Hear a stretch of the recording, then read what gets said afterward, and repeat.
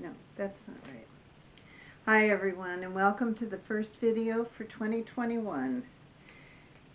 Unfortunately, once again, we're not having a meeting.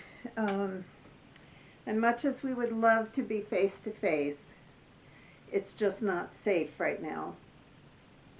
So until things improve and we get back to at least a yellow zone, we're not going to be able to see each other. However, our last board meeting was a Zoom meeting, and it went pretty well, so we were thinking we would try and do a Zoom meeting for the next guild meeting.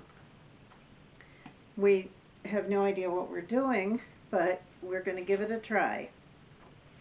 If any of you out there are really good at Zoom meetings or know how to do screenshots or record sections of a Zoom meeting, please let me know, because I am not having any luck learning that.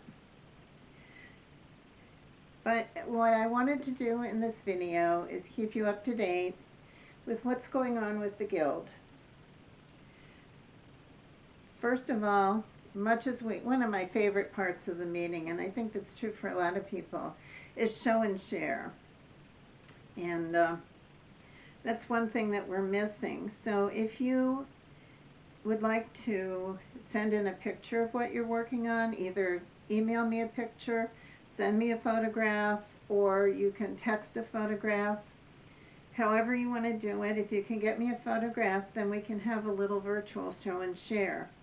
And I think that would be nice, because one of the saddest things for me when I finish a project is that after all the work I've done, I sit there with this and say, oh, I'm done, and I have no one to share it with. So let's not cheat ourselves from the pleasure of sharing. Now, I hope everyone has done their renewals. Yes, I know you're there. The cat is here. If you have not yet done your renewal, you can do it through the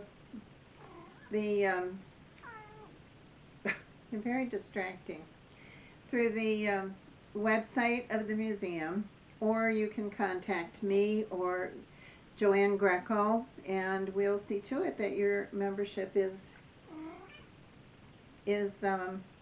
taken care of. The important thing in these times, I think, is keeping in touch.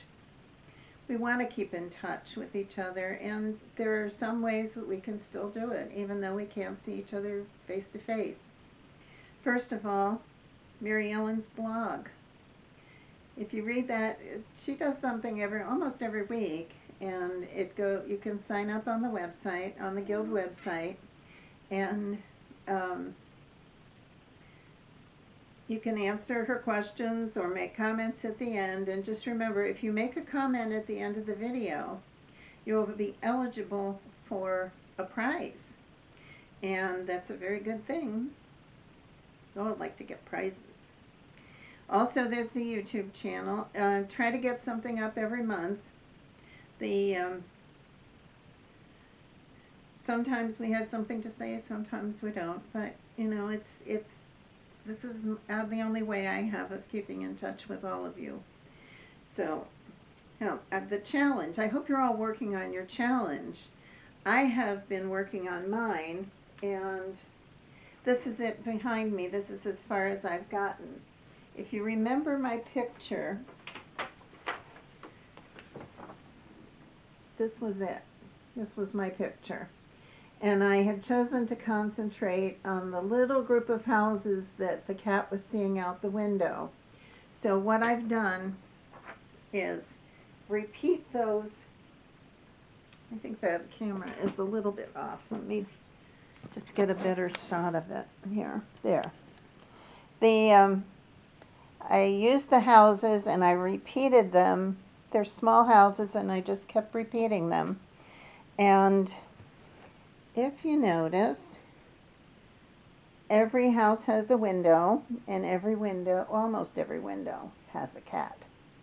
So while the cat is looking at the houses out the window, There's cats looking back. So I'm making progress with mine. I've chosen to do borrow stitching throughout, and I'm really enjoying doing it. I love doing that slow stitching with the big stitches. It's very relaxing. It's not a speed race. It's just very relaxing and pleasant to do while you're binge watching something, which we all are, I'm sure. Also, Facebook. Facebook is there as another means of communicating and getting ideas apart. Sylvia has been posting some really interesting videos and blogs that you can look at. And if you would like, your show and share can go directly to Sylvia and you can put it on Facebook. It's really easy to sign up. It's not risky at all. There's a little brief written tutorial in the last newsletter on how to sign up for Facebook and how to control Facebook. You know, you don't have to give them all the information they ask you for. All they need is a name, and you don't even have to use your real name. So it's perfectly safe. So you need to read the little tutorial if you're not a Facebook member and sign up so you can keep up with us on Facebook. This is a good time for working on charity quilts. I've gotten a couple done myself, and amongst other things that I've been working on. And it's just a good time to do a little bit of charity work every day just to make sure that we're staying up with things. Certainly the need is there for quilts for Children's Hospital and the various other things that we've been working on. Now the block of the month, this is the new fun project that we introduced in the newsletter, and this is my first block. This is the bird. I haven't done his eye yet, but he'll be cute when I do. And as far as the label goes, this is the design for the fabulous label that you're going to get. And all you have to do is finish the top. It could just be 4 pieces for a wall hanging or a table runner, or it could be a whole big quilt or a wall hanging or whatever you want to do with it. But once you get your top done, I will give you a label. I'll either mail it to you or hand it to you in person, depending on what our situation is at the time. But this is our spectacular label, and the actual one is actually a little bit more spectacular because it's quite a bit bigger. It has the Guild logo here and the Tilda logo there. If you've not visited Tilda, they have a very nice website and a lot of free quilt patterns. They're a fabric designer from Scandinavia, and so their designs are a little bit different than what we're used with, a lot of the ones that we normally see. Now, as far as other news, I had an email from somebody the other day who has a partially completed braided rug, which she would like to have completed, and so that she can donate it to the museum. The problem is, I guess she can't do it, so she's looking for someone who's willing to complete this braided rug. So if you know of anybody, or if it's something that you would like to do, let me know, and I'll put you in touch with her.